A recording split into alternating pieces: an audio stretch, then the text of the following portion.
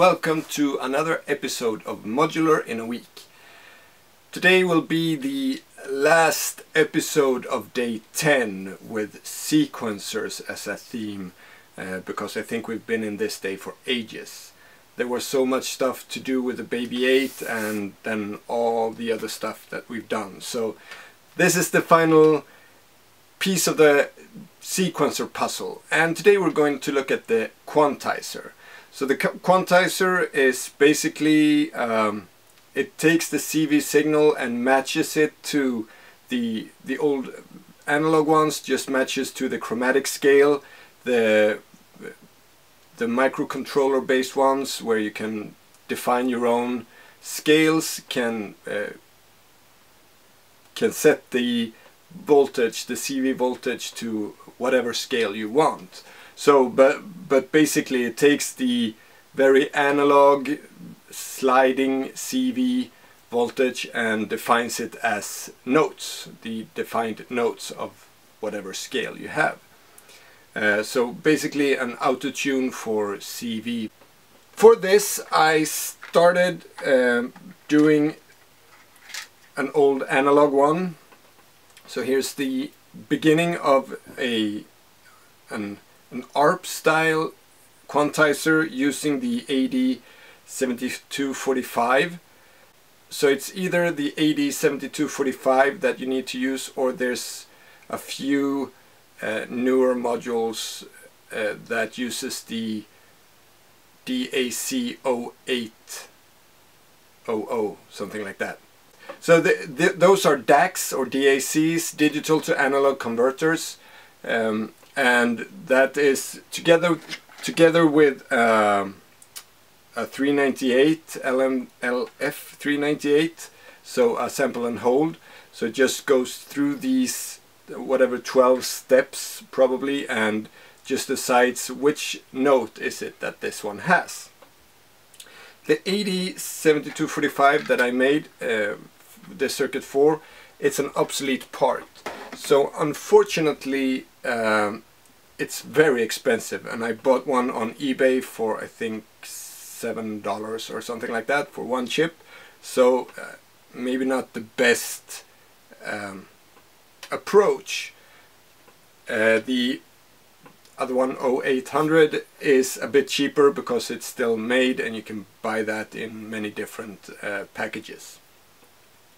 But while I was waiting for that chip to arrive, I found another on MiaW, I think, and also while looking through Barton Musical Circuits site, I found one of his early work. So if you haven't been to BMC, Barton Musical Circuits, link in the description, he has loads of really interesting projects. Many are open source and you get the schematics and all that, but some of them are that you need to buy a pre-programmed chip for, and also a PCB. So I didn't do that, but so he has on his site he has two different quantizers, and the most simple one that just uses the chromatic scale, the first version of that he has as code on MiaW, also a link in the description. So if you have a PIC programmer, so this is not Arduino, this is PIC, this is it microchips version of the same thing, and they have a completely different way of programming their chips, which I know nothing about. So I'm not doing this in Arduino, I'm doing it in PIC, and thereby circumventing my little rule that I'm not allowed to do anything with Arduino yet. So yeah, I found a loophole. So this is instead a much simpler circuit with a really cheap chip if you can program it yourself, and if you instead choose to buy it from pre-program, with loads of more interesting features and other scales as well that you can use from Barton that I think it costs $14, so it's just twice the price and you get a much better quantizer. So I did this one, and then this one worked so well that I actually didn't finish building this one. So this will now go in my to build sometime. I really want to go on and continue to the next day in this series, and therefore I ended here. Lots of rambling. I'll show you where you can find the files and stuff like that. I will not show you how to program a PIC. You need a special programmer for that. I don't know, might be able to make a programmer with an Arduino. I was looking into that, realized that this took way too much time. So I'll leave that up to you, or to look at the BMC one that you can buy. Or I'll also put a link to these ones that you can build instead. So let's look at how we build this, where we found it, and what you can do with it. Let's go.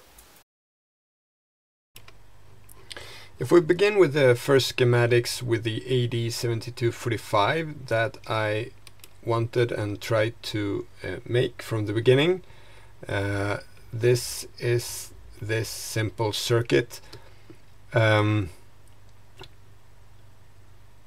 It was the quantizer that used the least amount of circuits. So first of all, an LF412 connected like a 25 kilohertz oscillator that is controlling a CD4024, which is a binary counter, I guess, which then goes into the DAC. So it takes these digital signals and outputs a analog signal here.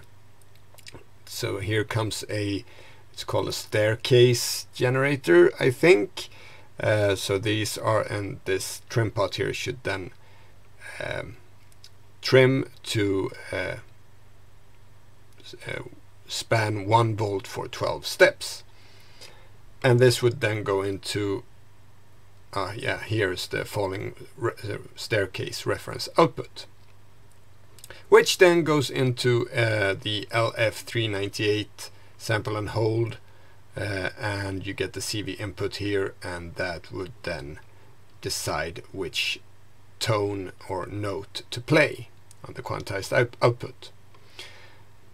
But I didn't finish this one, and also this chip is really expensive. Then there is the same chip and a different design by Scott Stites. I'll put a link in the description. This is just half of the circuit out to the, so here's the DAC staircase out, and then you need the LF398 circuit as well, which you can see here. So this is for 2 channels, so they use the DAC staircase and goes out and into 2 of these LF398s. And again, the LF398 is quite expensive, and the AD7245 is definitely expensive, so maybe not a good option. And then we have the Phonitronic quantizer as well. So he uses the DAC 0800, which is a newer chip and probably much cheaper. Again, doing 2 of these outputs with the 398. I'll put link to all of these in the description, of course. Then we have bartonmusicalcircuits.com. This is an awesome site. If you haven't been here, bartonmusicalcircuits.com, I really suggest you go here. He has so many interesting boards, both for sale and many that are open source. The first one, BMC001, is a simple CV quantizer. And this one is a dual one, and as I said before, you can buy this. Price for 1 board and 1 pre-programmed PIC is $14. But the thing is that down here is a link to a thread on electromusic, and if we go there, here is another link to another post on electromusic CV Quantizer project 12F683 version, and here you have a simple schematics, and then we have the assembly code for the quantizer using PIC 16F684, and also, oh look, here's even the vary mode quantizer. So here's, so for variable quantization. I didn't see that. And a bit down there is also a file, all tables, assembly code for variable mode CV quantizer. I guess you need to be able to code a bit to do that, and I really haven't looked at the code in any way. I just did this really simple circuit and I added this code in the pick basic, or not pick basic, pick starter kit something that I had lying around. And this is a much simpler circuit. Because I use a power supply that has 5 volts, I can actually skip this whole thing, just have a 20 megahertz crystal, the 16F684, and then the output buffer. And this is the whole circuit, so not very much to it. This big red board here is just another one of my many PCBs that I made the last year. So it's just a larger SMD to through-hole adapter that takes up to 28 pin boards, and because I didn't have a through-hole 16F684, so I bought a SMD one and just put it on this one. And then the 20 megahertz crystal, the output buffer, and then I used the front panel from the Arp Style CV Quantizer that I was supposed to do. So that's a bit misleading, but this is what is behind it.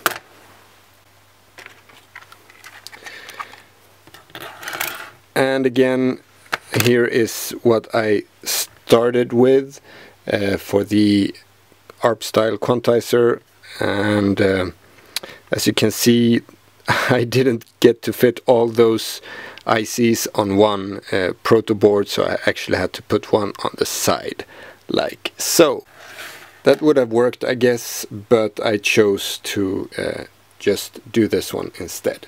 So let's go and listen what it sounds like when you use a quantizer. Alright, so what we have here is LFO going into a mixer with the CV going into CV input, and the CV output from the quantizer is going into the exponential CV of a VCO. This is not a very well tuned oscillator, I want to point out. And so if we take this signal directly, it would sound like this.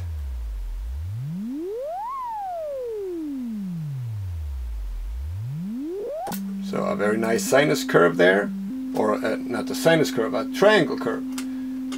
But instead, when it goes through the CV, it has the nodes that it slowly goes through. If we instead take our sequencer, and now we get the notes, if it had been tuned well, we would get the correct notes. And yeah, there's nothing more to it than that, really. But we can make some really interesting floating melodies if we combined the sequencer and the LFO, for example. Now we get this one along with the slowly LFO. And we start to hear a little twiddling. And I think I added another one. So here's another one, another triangle that is also very slow. And if we add that one as well,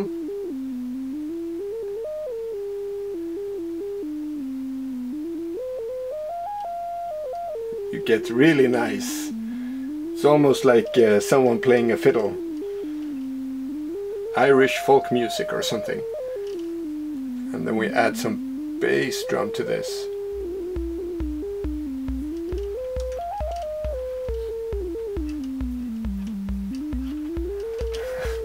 Something like that.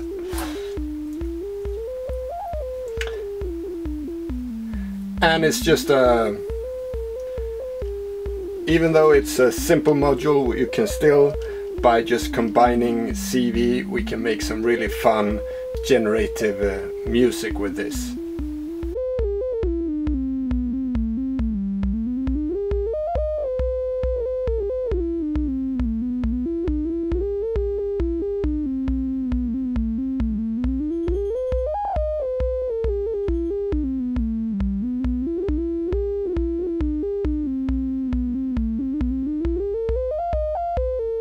And with this little module, I'm done with day 10. Sequencers have finally come to an end, and I think we have enough for now.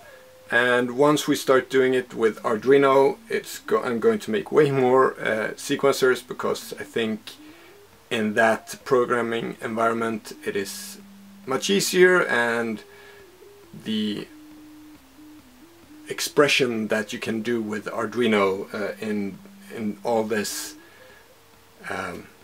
sequencer stuff is really interesting. But we all have to just wait a while longer until we get there.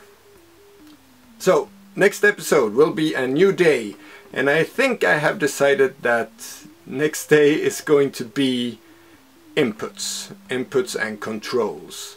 The next two episodes, or the next 2 days, was going to be either effects or inputs and controls. So that's the 2 next days. But I think I've found the best way to go is with inputs and controls first. And all these 2 days will go out of the box a bit. That will really, yeah, I will space out a bit. I think it won't be only this format. It will be a bit out of this box. But we'll see what happens in the next episode and forward from that. Of course, I hope you are all subscribing so you don't miss all the things that is coming. I want to say thank you to all my Patreons who not only subscribe but also support me over on Patreon and make a lot of this possible for me to do. Thank you so much for that, everyone over there. For that they get a few extra perks and see all the things that doesn't go as right always over there. I tried to fix a Matrix 1000 a couple of weeks ago and blew a fuse in my house. That was interesting. But anyway, thank you everyone. Take care, and I'll see you in the next video. Bye.